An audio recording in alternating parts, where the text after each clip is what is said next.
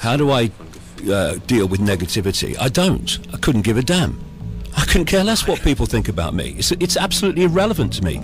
And you know, we have this idea that when we say something about someone, that we're saying something about someone, but we're not. Every time we open our mouths, we are saying something, making a statement about ourselves.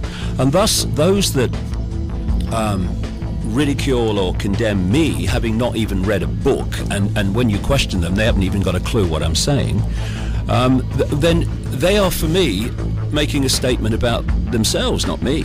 The fact that they can, as most people do, construct their opinions of events and people, not based on information, not based on research, but based on, I don't know, what they base their opinions on. It's their, I would imagine it's their own opinion. I want to come back to... But that's the point though, Ian, and this is how people can be mass manipulated in terms of what they believe, because, you know, the few can't control the many physically. They can do that in a small area with you know, soldiers on the streets, but you cannot control a population of millions, or in global terms billions, physically. You have to control the population by getting them to think and perceive themselves and the world and events in the way that suits you. It's a mind game, and if we don't break the cycle by doing our own research and asking questions rather than getting them off the peg from the mainstream media and the tabloid newspapers, then we're just babes in arms, not expressing our opinions, but just becoming a repeater of someone else's opinion. And in this way, those that manipulate that mass opinion control the perception and therefore the behavior of the population. And when you look at the world, it is full of repeaters. I mean, look at journalists. What are they doing? They're taking the official version of events and they're repeating it to the population. The population read it in the newspapers and repeat it to each other. You go to school and you have repeater teachers telling the pupils the way that the system wants them to see the world, and all the teacher is doing is repeating what's in the curriculum. When you've got a situation like with my son Jamie, who was taking a course which included a section in the exam on global warming. It's now called climate change, as the temperatures fall, you'll note. He made the obvious point that any brain cell on active duty would see if they looked at the evidence, that the whole idea of climate change, human-caused climate change, is a scientific insanity. Even some of the advocates are now coming out and saying this. And when he said this to the teacher, that was his opinion, the teacher said, well, actually, I have some sympathy with the fact that global warming is a nonsense. But if you say that in your exam, you ain't going to pass, right? So we have a repeater education system. We have doctors that repeat what they heard at medical school and repeat what the drug rep said when they came round to flog some more drugs.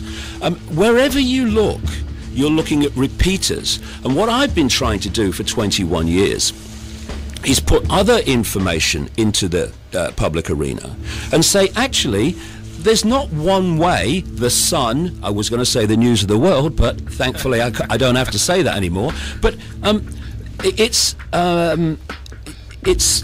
trying to break this cycle of authority gives you a version of life, you believe it, and it becomes official history. I mean, you know, at one time, because it was the norm, people repeated the fact that the earth was flat and ridiculed anyone who said it was a sphere. And the same is going on now, daily, across the great swathe of subjects. I mean, North Africa. Someone said to me, "Ain't it great that Libya's free, now Gaddafi's gone?" Well, if they knew the real story, then they'd realise that Libya has been hijacked by a force that is behind NATO, that is actually in the process, and you can read it in my books some time ago, of picking off country after country after country by stimulating and engineering protests with agents provocateurs then condemning the sitting regime for, you know, violence against protesters, and then sending the boys in. They've done that in Libya. They're going to do that in Syria. They'll do it in Jordan. They'll do it in Lebanon. They're going for Pakistan now, constantly bombing Pakistan with unmanned planes, which are actually being guided from a joystick near Las Vegas. It's just like a computer game to them, killing people, thousands of Pakistanis, and they want to go for Iran. But when you see the way that what is happening in North Africa and the Middle East portrayed in the media, then people believe it, and they're looking at things happening in the world, and they've got a certain view of it, which is simply a view that is repeating what they've been told to believe. And we have to break that cycle of information so that we can actually see what's really going on, as opposed, and this is the key, what we're told is going on, what we're told to believe, what we're told to perceive, what we're told to have the opinion about. And this is going on all the time. You know, you see these journalists outside Westminster on the news, right? They go onto that bit of green and they come out, and you'll notice this, Ian, because I was in journalism for a long, long time, and in the 1970s, there were still substantial interviews, and there were still interviews of some substance, of some length, with the people that needed to be questioned, the so-called representatives of the people. But what happens now on the TV news? The newsreader, who I tell you from experience of being in it, hasn't got a clue what's going on in the world, interviewing a reporter outside Westminster or somewhere else in Libya maybe, and he hasn't got a clue, because all he can tell the newsreader is what the authorities have told him, and they call it journalism. It's just repeating, and if this cycle's not broken, how the heck are we going to know what's going on in the world as opposed to what we're told to believe is going on?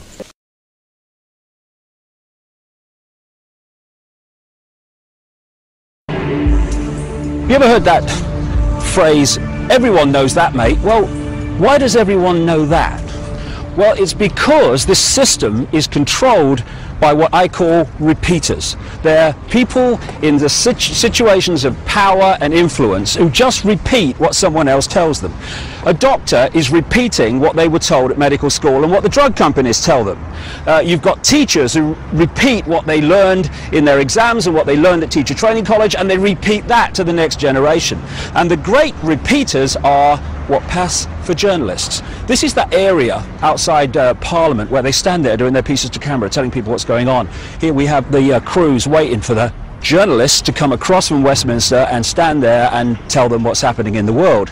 The fact is, they don't know what's happening. They know nothing. So this is what they should be saying if they were telling the truth. Now over to Westminster for the latest news from David Icke.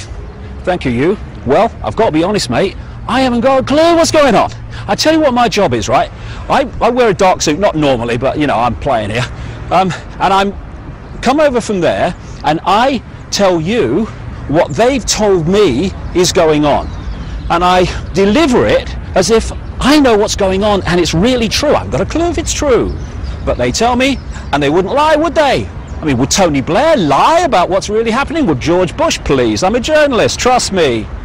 And so, what we call news, what you get paid a lot of money for reading Autocue about, is merely propaganda that they have told me and I tell you. David Icke, BBC, ITN, CNN, CBS, Sky News, Westminster. Maar volgens de Britse verkeersdienst heeft het ongeluk van gisteravond niets te maken met de verkeersveiligheid. I will not accept that it's a highly dangerous road. The road, obviously, like other roads, gives cause for concern when accidents do occur. So as soon as that work is finished, the Central Reserve safety fencing will go ahead.